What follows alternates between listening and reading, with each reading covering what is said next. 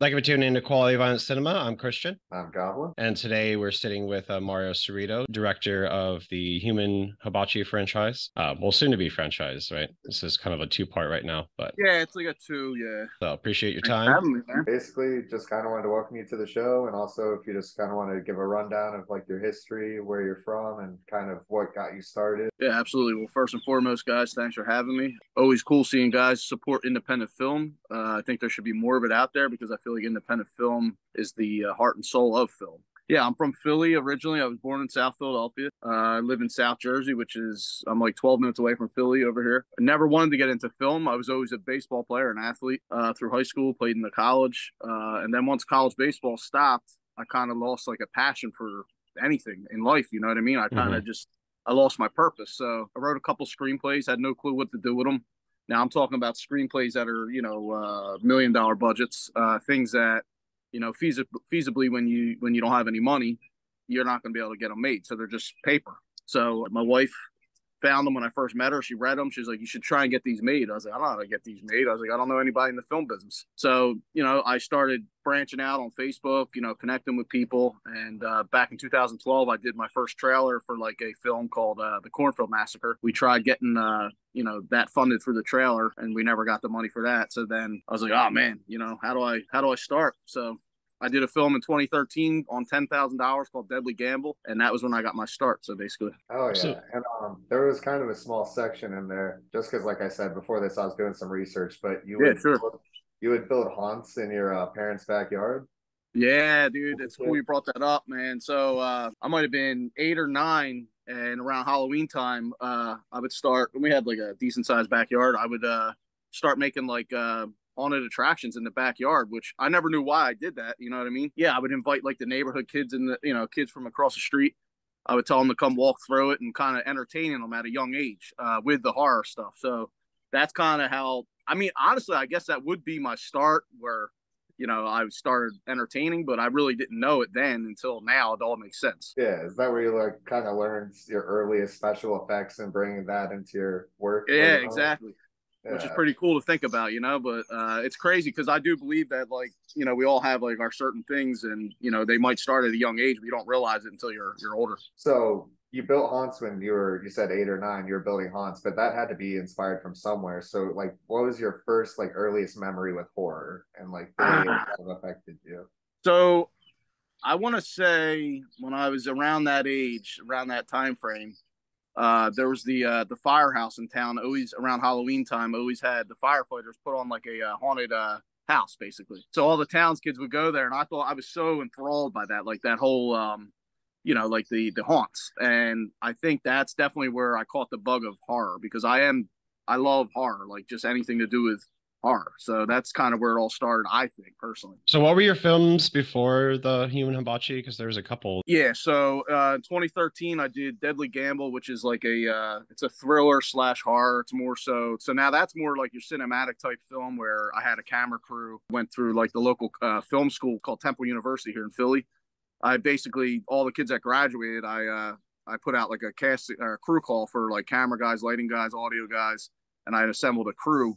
And we shot that cinematically. That was 2013. That got like worldwide distribution. It was on cable TV, all kinds of like platforms. I think it went to Amazon Prime, all the platforms streaming. Then 2015, I did another thriller horror called The Listing, and that actually went to like Cannes Film Festival. It's called Marche du Film. It's a big event over. It's happening right now at Cannes. So I was doing some like normal mainstream, I'm gonna say, type stuff, but then that led to Human Hibachi because I was like, I call them cookie cutter films, kind of like where they blend in, like where you're not really gonna get any kind of small following. You're just gonna blend into all the other VOD films that are out there. And that's what led to Human Hibachi. I was like, I got to do something a little like catchy or crazy or something that's just going to be like different from what everybody else is kind of doing on the mainstream level.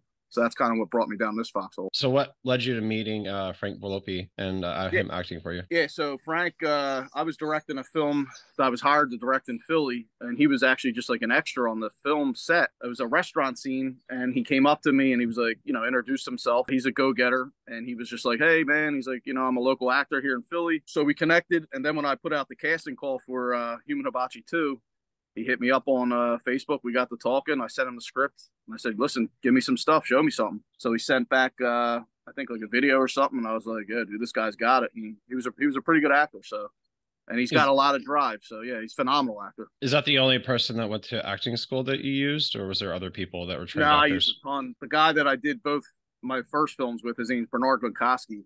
He owns a Philadelphia acting studio, but he was like the main actor in both my movies. So I kind of go for him. Say like I need to fill a certain role, like an Asian person, or I'll just hit him up and give him the description, and then he'll send me people. So I do use a lot of people for his school, and then just in general, it's kind of like a tree branch thing. The more people you start, meeting, you could ask somebody for an actor, and they'll send them to you, and you just audition them. So You just kind of hope it works out sometimes. yeah, sometimes you got to wing it too, man. That's the other thing, right? Yeah, sometimes you got to have faith. They're like, all right, we'll try it out, and sometimes it doesn't, sometimes it does. So probably since you brought it up, but Human Hibachi too, good segue into the series. But For sure. I know the first movie was entirely shot on iPhone. Was the second one as well, or did you actually use iPhones and then also have like a more professional camera? Nah, they were both completely on iPhone. The first one had actually more non-iPhone, I would say, than the second one was really just on the iPhone. The first one you'll see some like surveillance shots that I used. You know what I mean? So we incorporated those. That was like GoPro. We would just like set a GoPro up and get those surveillance shots. The second one, let me just rewind my mind. I want to say that was completely 100% iPhone.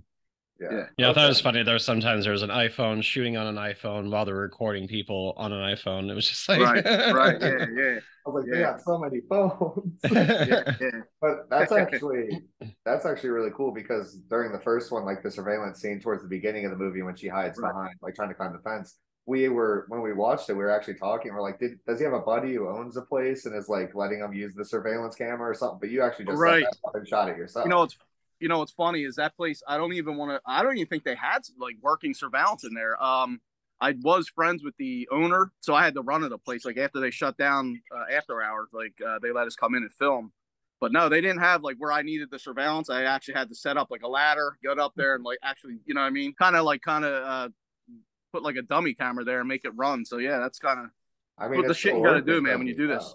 Yeah, absolutely. But so how long did shooting take for each film? The first one, I want to say the first one. So the days, I want to say that was like 7 or 8 days over a course of probably 2 months. Because what happens is that's the hardest part of independent filmmaking is making the schedule work for everybody.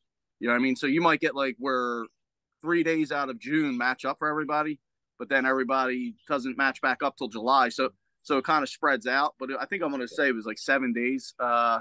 And then the second one, about the same as like 7 days.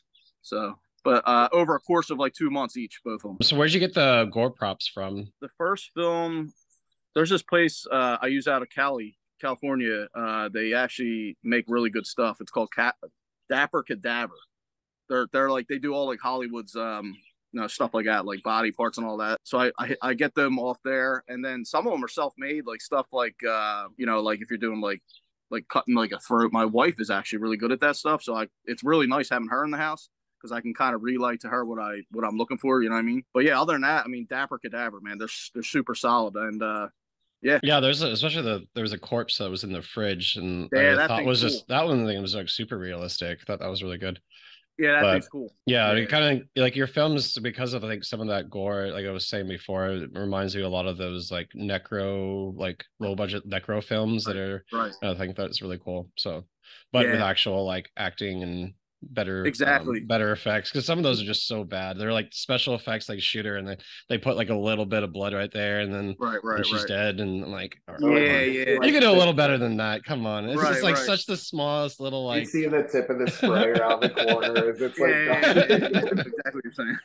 Nah, it's like, you know what it was is like, because I knew going into it, I was like, all right, so the budget's nothing. I mean, there's no budget when you do this stuff. Like when you when you're doing it yourself, I mean, you still got bills to pay. So, I mean, there's no budget. But I knew in order for it to work, you got to put all the money into the effects. So, like that torso that was hanging in the fridge, that's an expensive item. You know what I mean? Mm-hmm. So I knew if I shot it found footage style, then I don't have to pay a camera guy who's super expensive. So now all the budget's going to go into the stuff that, the shock factor or the effects kind of. So that's kind of why, I went that route, found footage, because if I hadn't, then I never would have been able to make them because, you know, the camera crew and all that. I mean, you're talking 50, 60, 80,000, which just we don't have. So, and is that where it kind of goes back into shooting on the iPhone was like a budgetary 100%. thing?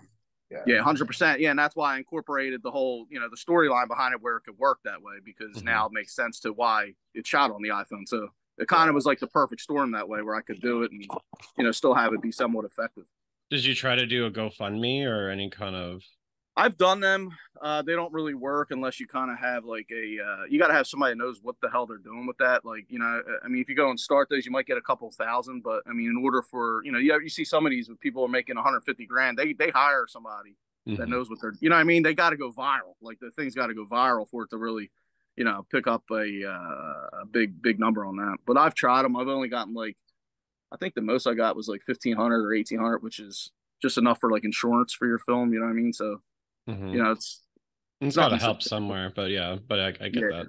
It's not gonna take care of your whole film. It's enough to help. No, exactly. Yeah. Especially if you're just starting out. 100%. So what about the meat? So because there's times that they actually are consuming part of the meat. What was that made out of? I mean, besides I'm talking about the intestines. Intestine scene. So that was in the first one you're saying when the second one too. They had the second one they have an intestine eating in too. I want to say so. My effects girl, I actually had an effects girl named Gidget on some of the stuff too. She made, I forget how she made it. I told her what I needed. I was like, listen, I needed to look like they're eating intestines. I don't know what she did. I know it was some kind of casing, like meat casing, sausage casings, and then she filled them with I don't know what she filled them with, but maybe like candy or something. But it was actually like a casing of a sausage.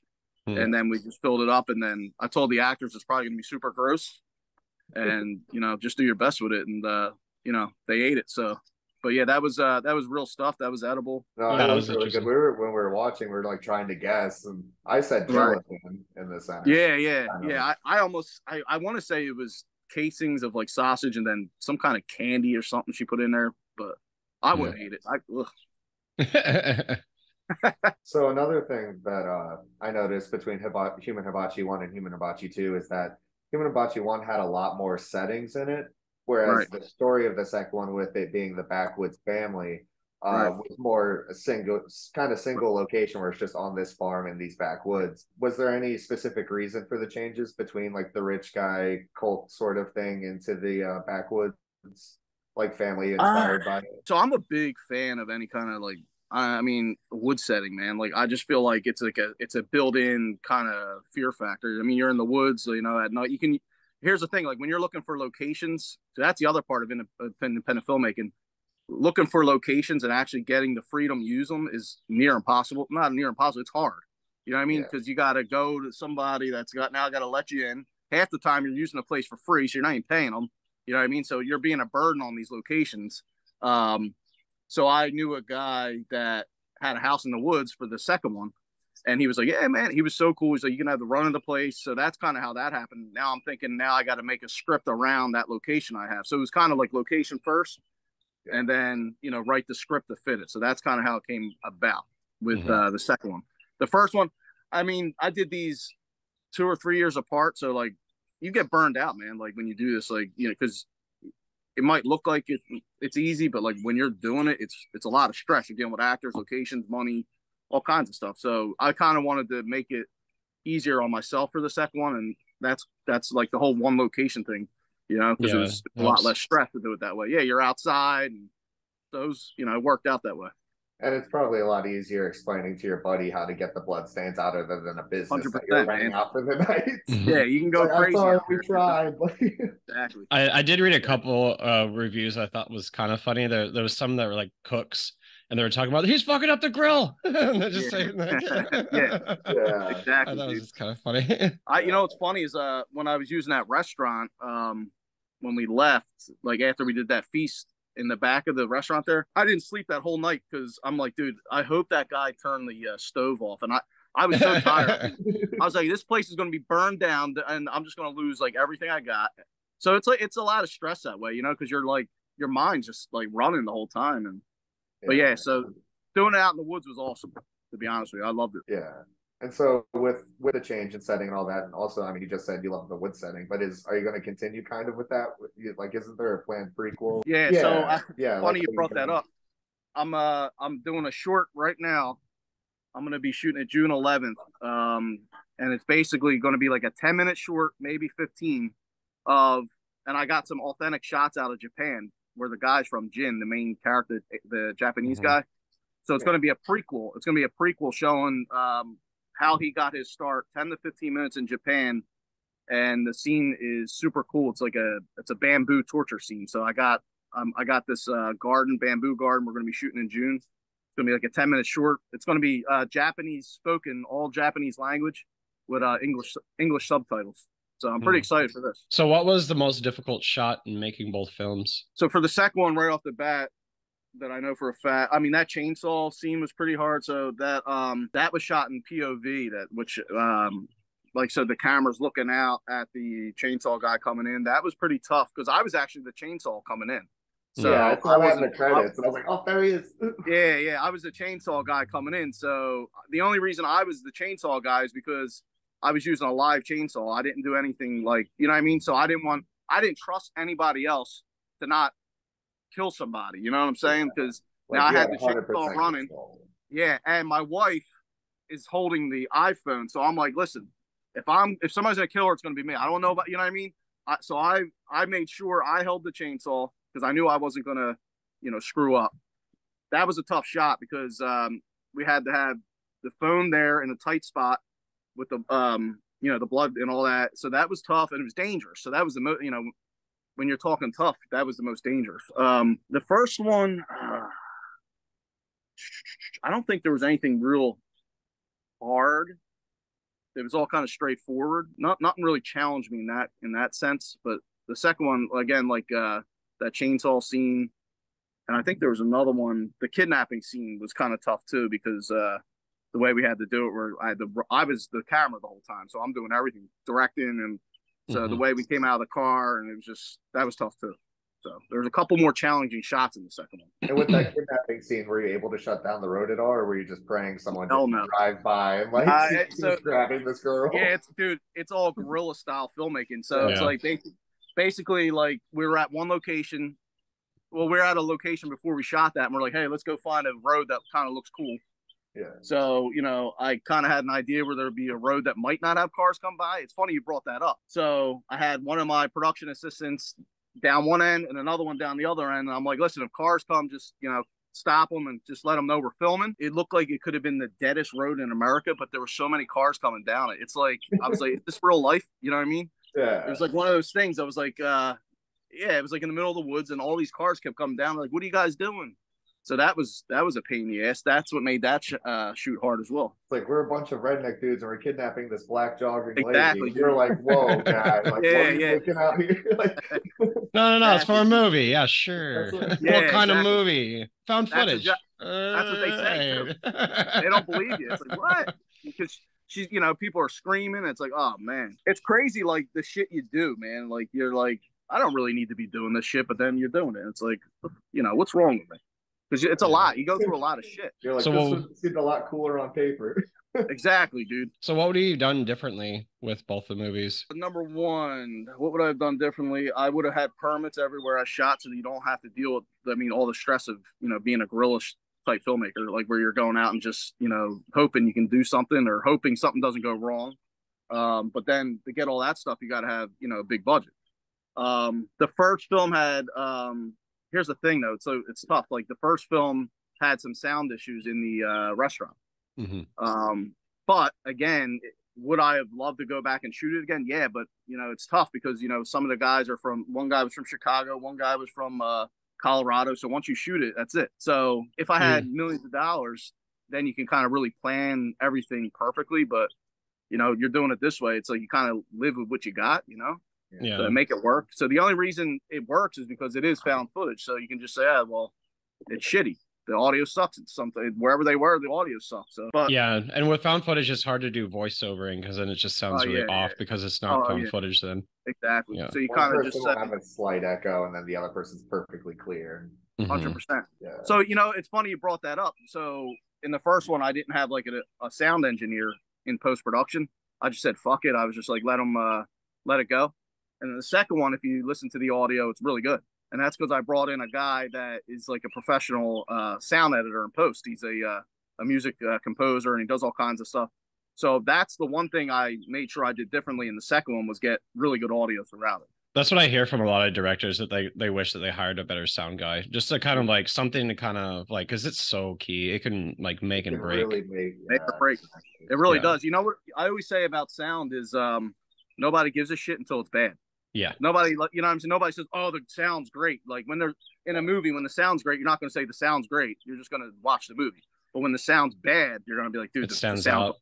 The first thing people notice. It's like a good server versus a bad server. It's like, you know, 100%. Yeah, exactly. Yeah. And like you said, I'd have to agree that if these movies were bigger budgeted, I don't think they would be as, you know, known as they are, as highly regarded as they are. If they were pretty looking pseudo snuff movies. 100%. Honestly, like I mean, and again, they got like a little following. I mean, they've sold in Japan, China, Australia. I mean, none of my other movies did that, you know what I mean? And they were done well, like perfectly, like everything. But it's the rawness, the grittiness of like not really giving a fuck is what kind of gives it a charm. And I it was sold at Walmart, right? Because it was sold at good different distribution companies like Walmart. It kind of got a bigger distribution. Yeah, the first one got a bigger release, so I'm still. I mean, they were both picked up by Troma, which was always a dream because I grew up loving the Toxic Avenger and all that. The first one was picked up by a second distributor called Invincible Entertainment. They put it like wide, like where it went to Walmart, Amazon, iTunes, Google Play. It was like all in the.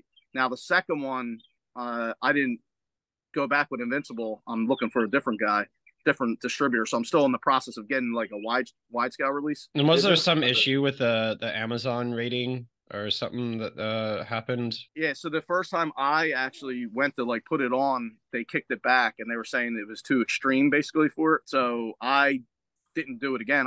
I'm not really good with the tech side of stuff, so I would have had to like do all kinds of stuff to try and get it where they accepted it. The distributor, I don't know what they did, but they got it on there. So now it's on there. They kicked it back when I tried to like self-distribute it on Amazon. Yeah. And they said it was too extreme. So I was like, all right, whatever. I mean, there's films more extreme than mine on there. I was going to say, like, that's kind of funny because the first time I ever saw another Troma release, but Junk Bucket too, like that's about cutting dicks off and stuff. And I saw that on Amazon Prime. I know, that's what I'm saying, and then you're getting in trouble with it. I was like, dude, my wife watches movies like on Netflix where the guy's like, dick is completely out, like it's nothing. Yeah, I'm like, that's more extreme. What do you know what I mean? That'll be like PG-13. Exactly. So is there something about Human Hibachi 2 being on Sleazebox? Are you going through Sleazebox with them, or? Yeah, so I did like a little small release with them too, Sleazebox. I think that dropped like 2 weeks ago. He's a good dude. He was going to pick the first one up, but I think what happened was he had his own streaming channel before and it got shut down. And then that's when I was like, all right, well, so I took it back from him from the first one.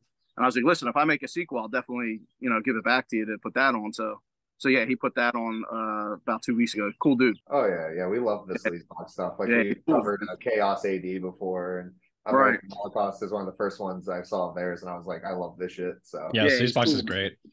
Yeah, 100%. It's Troma, Sleazebox, and now I'm looking for like a wide release. But it's tough with these kind of movies because a lot of these distributors are like soft, you know what I'm saying? Like they'll say they're horror, but they don't get into the more extreme side. Mm-hmm. So they kind of like, if you send them like anything that's like semi-extreme, they kind of just say it's not for them. So that's what makes it tougher with for mainstream or anything like that. You know, nah. Which honestly, dude, here's the thing. Like I kind of like it that way though, because again, when you're doing those regular like hard, they're cookie. Everybody's doing that same kind of mold of a horror film, but they all. So I kind of like the extreme side of things. Oh yeah, that's what we cater towards. I mean, basically just try to bring that out to the surface a bit. I mean, that's why we're so into independent independent cinema, 100%. Underground horrors, because they can do that stuff, not give a fuck, release it on their own website. Exactly. Yeah. We don't have to sit here to be like, oh, we need another Terrifier 2 in theaters. They did it. We can't. It's like and people don't care anymore if they're getting DVD-Rs as long as there's like love behind it. Right. You know, if given a bigger budget, would you remake Human Hibachi? 100%. There's things like when you write these things, you know, you already got in your mind like my budget's $10,000 or $8,000 or whatever it is. So you're limited to what you can do. You know what I mean? Right off the bat, like I want to take somebody's head and smash it. And I wish I could, but you got to have the budget to do that. So say I knew I had $250,000, which is still nothing in the film business. But if I had 250 grand to make a movie, my script evolves. Then I can do different things. Then I could make different effects that, I can't do when you're limited. So 100%. Yeah. Yeah. Which I thought would be kind of cool, especially if you're going to already do a prequel to it. It might be kind of a cool segue to do a remake of the first Human Hibachi, because you're already kind of going back up a little bit. So it'd be a good opportunity. So I was throwing the idea around of director's cut of the first one with this prequel thing I'm filming, and then just doing some different things with the first one, re-releasing it as a director's cut with the added scene. So I'm still throwing that around if I want to do that or make it an actual standalone prequel. So I'm still kind of juggling that. It's literally, we got some shit. So I have a friend that has a Marine. I think he's in the Army, but he's stationed over in Japan. So he got us some authentic shots from Japan that are going to be in it. So it's going to look cool because it's going to open up and just say Osaka, Japan. That's going to cut to the footage, and that's going to introduce you to Jin, and then it's going to have the bamboo torture scene. It's going to be cool. So it's going to have that authenticity. It'll have really the actual shots from there, and then I can film my stuff here. So yeah, I hope it'll look cool. You never know until you actually do it. The scene will suck. Yeah, it just somehow just doesn't match, and you're like, yeah, you just don't know. Yeah. As someone who also films short films on my phone and all that, I can tell you it 99% of the time looks way better in my head than it ever comes out. 100%, dude. I got it in my head, but then when you do it, it's that didn't go according to plan. Exactly. So how many festivals have you submitted to? The first one I submitted to, so the New Jersey Horror Con. I live in New Jersey, so that's a big event in Atlantic City. That's twice a year. So I submitted the first one to that. That won Best Feature Film. It beat out 5 other films that were nominated. I mean, there was a bunch submitted, but then they have 4 or 5 nominations. That won Best Feature, which was freaking cool.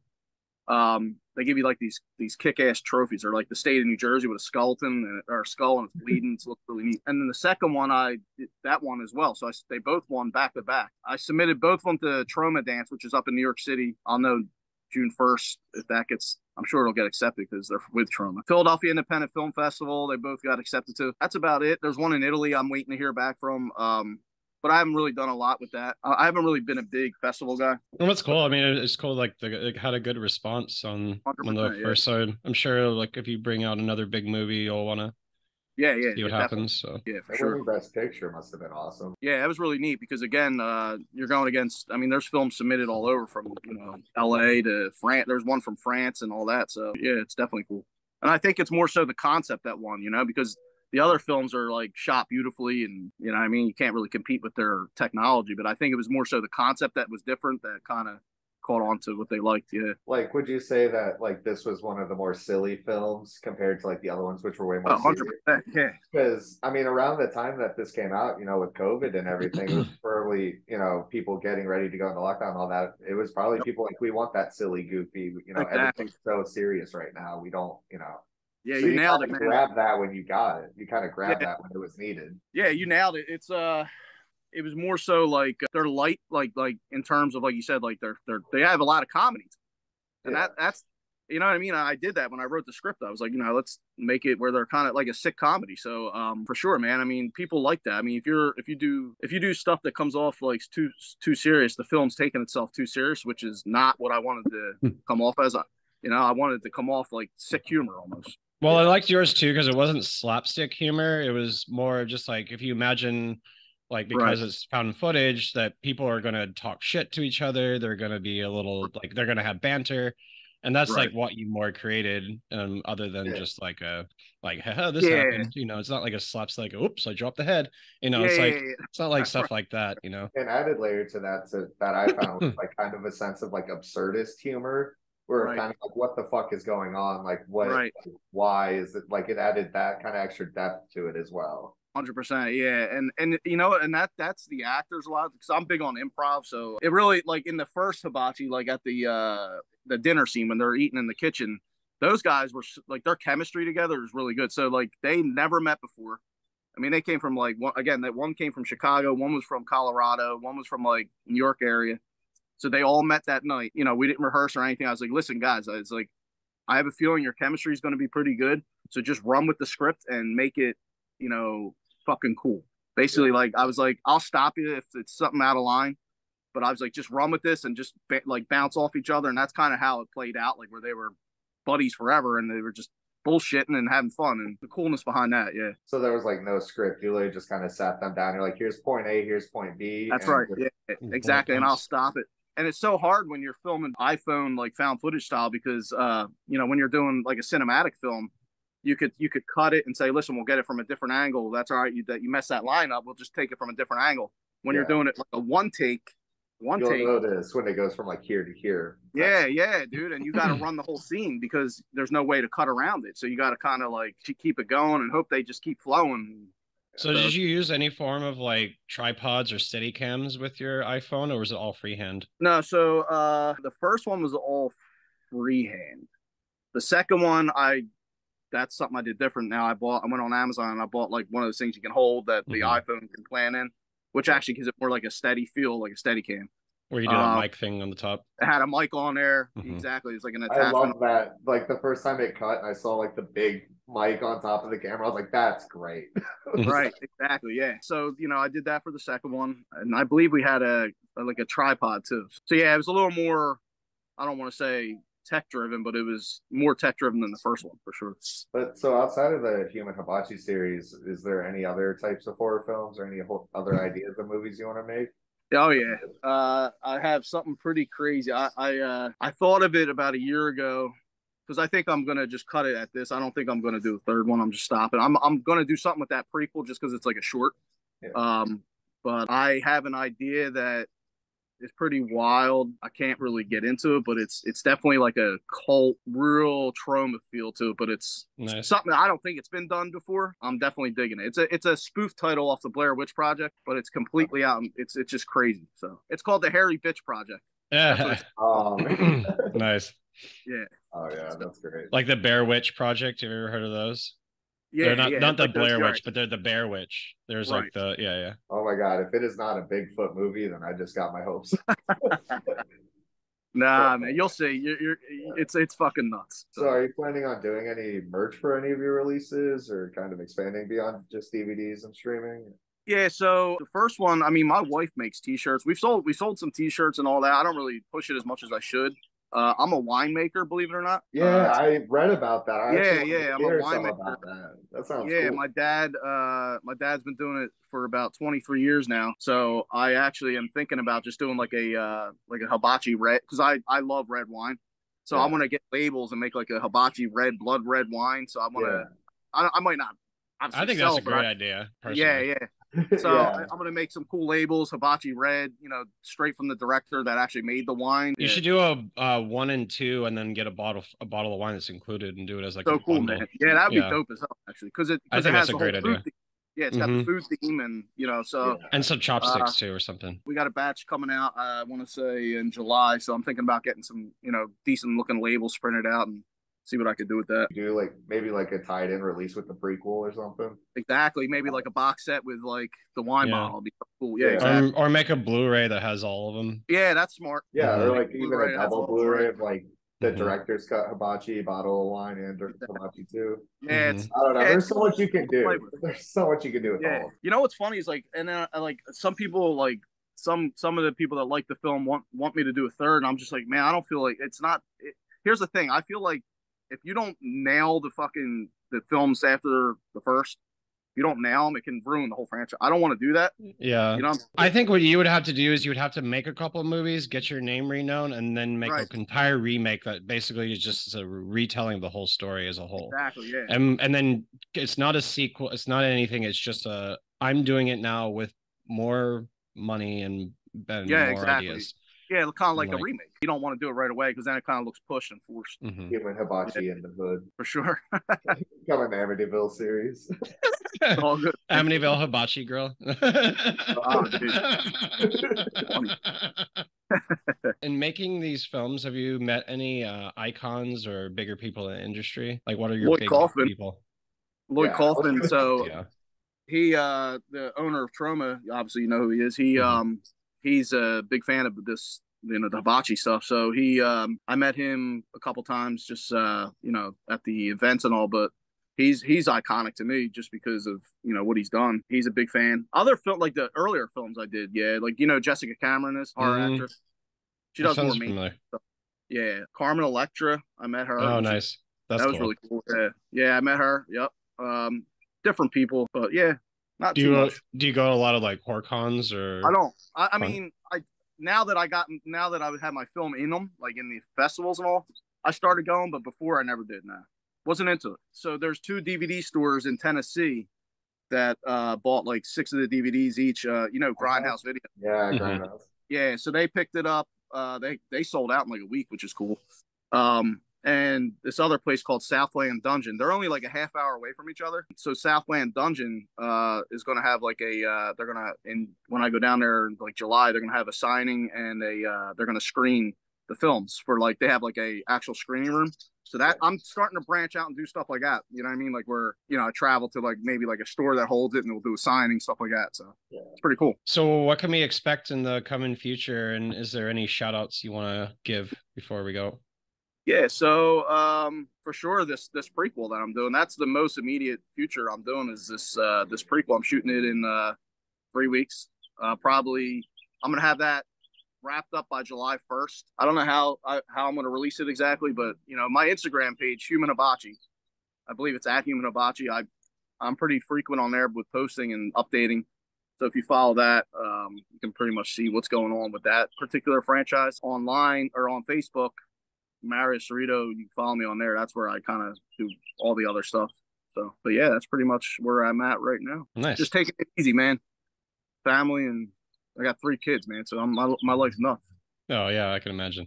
Yeah, 3 kids, my wife, house. Good though, man. Seems like it's going good though, man. Yeah, it's going good, man. All right. Well, thanks for giving you your time, and thanks for having me, appreciate man. it. Yeah, super cool, man. I appreciate you guys supporting independent film for real. Yeah, no, for sure. Keep it up. Yeah, man. Thank you. All right, take care, guys. Take care, man. We'll see. All right, man. Later. All right, bye.